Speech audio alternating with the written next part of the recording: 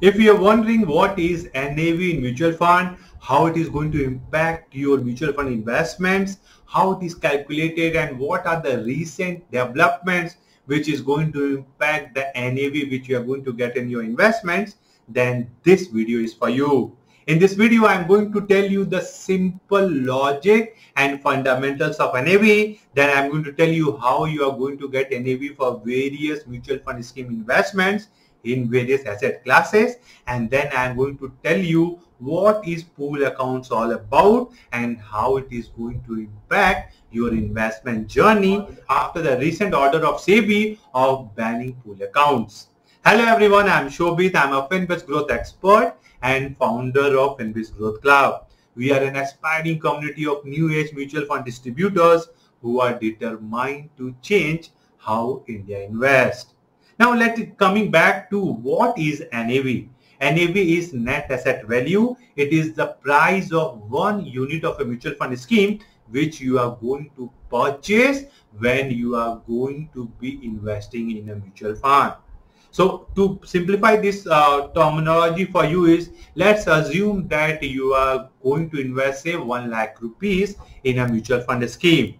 So if you are going to pay 1 lakh rupees to a mutual fund company for investing in a particular scheme, then in return what is that you are going to get from the mutual fund company. And from the mutual fund company what you are going to get is the number of units. And how this number of units are going to be calculated? It is going to be calculated based upon the NAV or net asset value of a unit. And how the NAV is calculated? NAV is calculated based upon the value of the security in that portfolio on a particular day. So the valuation of the portfolio on any day is very, very important to determine the price of one unit. So here the most important thing which you need to understand is the only constant in the investment journey in mutual funds is the number of units which you are going to be getting for your investments. The price of the portfolio will keep on changing, or the value of the portfolio will keep on changing, and because of that the NAV will keep on changing. But the amount which you have invested, based upon that, on that particular day, the number of units will be allotted depending upon the NAV. So once you get the unit, then those units are going to be constant if you are not investing any more money, and depending upon NAV, the value of your investment will keep on growing or decreasing. So if you are going to get more units, the likelihood is in the future you are going to get better benefit, and if you are going to get less units, then it is obvious that you are going to be getting a higher or lesser benefit in the future. And how you are going to get more units? You are going to get more units if the NAV of the schemes has been down or low. So if the market has come down, the value of the portfolio will come down, and if the value of the portfolio is going to come down, then the NAV is going to come down, and if the NAV is come down, then the amount divided by NAV is going to give you units. You are going to get more units. So it is very obvious that today if market is down, and if today I am going to invest, I am going to get more units because the value of the portfolio will be down. And if the market is up, the value of the portfolio will go up, and the NAV will constantly go up, and you are going to get lesser unit. So once we are clear about NAV and the units which you are going to get, then let me tell you how the units is being allotted to you depending upon the NAV. So if you are investing in any equity mutual fund scheme or debt mutual fund scheme, then you are going to get same day NAV depending upon when you are going to be submitting the application, as well as money into the mutual fund schemes account. So the cutoff time for any working day is 3 p.m. If a mutual fund company going to receive money before 3 p.m. along with the application, you are going to get the same day NAV.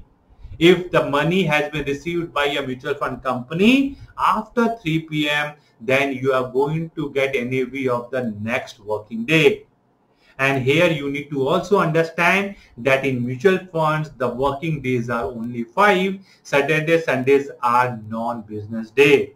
So even if you have deposited money on Friday and after 3 p.m., then you are only going to get a NAV of Monday, and Saturday, Sundays will not be working for you. So once you are clear that you are going to get NAV on the working day, depending upon the money being deposited into mutual fund company account before the cutoff time of 3 p.m., you are going to get the same day NAV. So if you have seen the market has corrected and you want to grab this opportunity and want to invest, then your task is, or your financial advisor task is, to help you in investing that money and transferring that money from your bank account to mutual fund company bank account before 3 p.m. so that you are eligible for same day NAV and get a lower NAV and consequently higher number of units. There are some changes if you are going to invest in a liquid fund or overnight fund. So if you are investing in a liquid fund or overnight fund, you are going to get historic NAV. Now what this means, if you are going to invest in a liquid fund on a working day, then you are going to get previous day NAV. Assuming today is, say, Wednesday, if you are going to invest on Wednesday before 2 p.m. in a liquid scheme, then you are going to get NAV of Tuesday. This is called historic NAV. Same goes for overnight fund. So barring these two funds, every fund you are going to get same day NAV in case the money has been received along with the application before cutoff time given by the mutual fund company. In general, it is 3 p.m.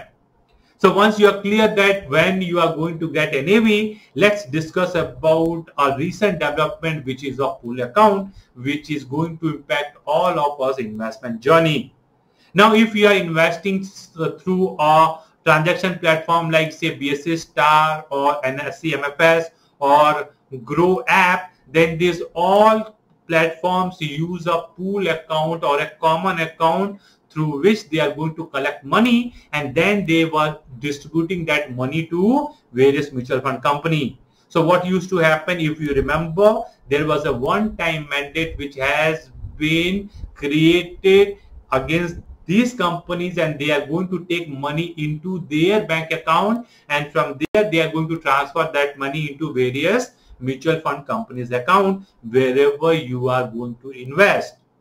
Same way, some companies were taking the redemption. If you are taking out the money into their wallet account like Groww balance account, and from there if you want, you can transfer into your bank account.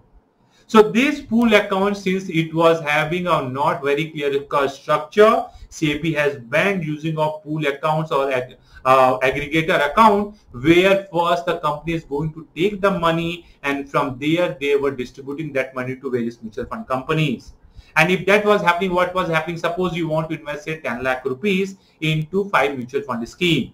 So earlier what used to happen, or up till now what is happening, is the money is being debited one shot from your bank account. That money is going to be into the pool account of say aggregator of pool accounts of say NSE or BSE or Groww or any app or any mutual fund distributor who is going to have a pool account, and from there that money is going to be distributed among mutual fund companies. So this process was a little faster, but it was having a money routed through a third party, which SEBI has barred it. And if that is happening, then what is the procedure now which SEBI has stipulated? SEBI has said that anyone who wants to invest in mutual fund, they are going to be taking that money, or the investment is going to happen from investor bank account to a registered payment gateway like Bill Desk or Clearing Corporation of India, and from there that money is going to be invested into the mutual fund company account. So this is going to happen from now. Up till now the money was being aggregated by a third party platform, and from there the money was distributed, but now that money is going to go to where? Payment gateways like BillDesk or Clearing Corporation of India, and from there the money is going to be distributed among mutual fund companies. And this is a long process. The money flow will be not very clear. It will be a time consuming, and because of that the NAV which you are going to get will be delayed by a day or two, until unless you are directly using mutual fund companies portals or infrastructure to invest. Because if you are using any mutual fund company infrastructure, directly money going into the accounts of the mutual fund schemes, and there you are going to get the same day NAV. But if you are using BSE platform or NSE platform or Groww app platform, then you are not be able to time the market, as you have seen the volatility as of now. In these changes are going to impact what kind of, or these changes are going to impact which day NAV you are going to get, and it is going to be delayed depending upon when the company or mutual fund company is going to receive money, because now a third party, which is a payment gateway, is being involved. So these changes you need to be aware of, mindful of. So in case you, in this volatility, you want to encash, you want to get and want to time the market, I would advise you, so instead of using any third party platform, you as a mutual fund distributor or investor, you should be using AMC infrastructure like their websites or app to invest, so that you can get the same day NAV. So I hope I have given you some clarity first on the very important fundamental factors. What is NAV and how NAVs are going to impact your investments. Then I told you how you are going to get NAVs or allotted NAVs for your investment in various asset classes. And then I looked upon how pool accounts are going to impact your life in your investment journey.